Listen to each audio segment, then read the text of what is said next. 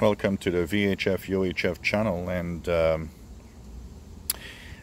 I've been talking about satellites and how you can track. So of course this is a higher end receiver, but once again, same rules and same thing applies to a regular scanner radio.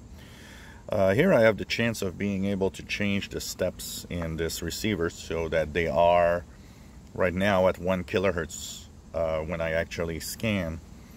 But it's very simple to receive satellites to an extent that I'm using the included telescopic with this one, and if you have a rubber ducky antenna on your scanner, it's more than enough. I've posted a couple of videos with those lists, and I actually printed the list because I thought that it would be fun to do some detective work a little bit, see if I can hear unusual satellites. But one thing that I've noticed is that almost every time if I scan those ranges, the 137, 138 megahertz range, pretty much, more than 10, 15, 20 minutes, it's obvious that between 136 and 138, I am getting some signals from time to time. So for example, here it's just stopped on what is possibly an Icom satellite, the first one. The other one is a birdie that's from some kind of device around me. But as I've been scanning for the past half hour at least, I've got 2 Icom satellites. I've heard some weird signal that I don't know what it is that seems to be like a satellite. But it's obvious that scanning from 136 to, I didn't set the limits by the way here, so that's why I'm manually going up and down, but scanning these ranges will actually give you some interesting listening, and I think it's worth it to really take the time to do some little detective work, especially if you're fascinated with space and space signals. I think it's a cool thing to do. And like I said, no fancy, nothing really fancy. I mean, just the radio and the telescopic, I've been able to pick up some signals. As long as you're outside. You noticed this is my barbecue. I'm outside because just at the telescopic, it's better to go outside to receive satellite signals. They tend to be stronger. Inside, I did receive an Icom inside, but the signal's not as strong because of the environment. So I really want to encourage everybody to and tell everybody to do scan the bands and between 136, 138, and check it out. You'll be surprised, and look at the list of frequencies that I posted.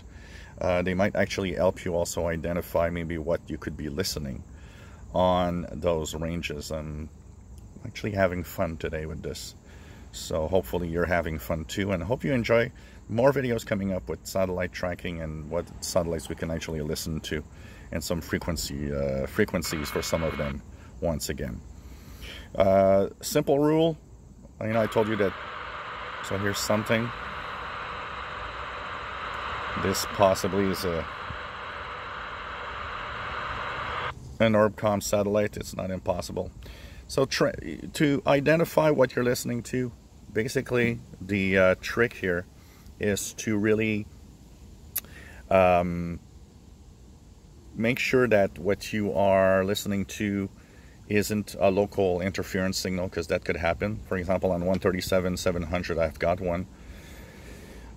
Usually satellites won't last more than maybe, anywhere from 5 to 15, 20 minutes at max. Then if it sounds like a digital hash, for example, this is possibly an Icom right now.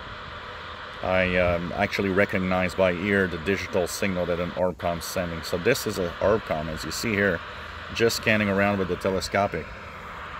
The scanner has received. So if I would look at my tracking software, I probably would see that there's an Icom satellite passing overhead. So, it's kind of cool, and it's part of the fun. You'll hear a lot of common satellites, but this is also an Icom. Possibly the same Icom that has 2 frequencies active. Just by the type of signal, I know it is an Icom satellite that I'm listening to right now.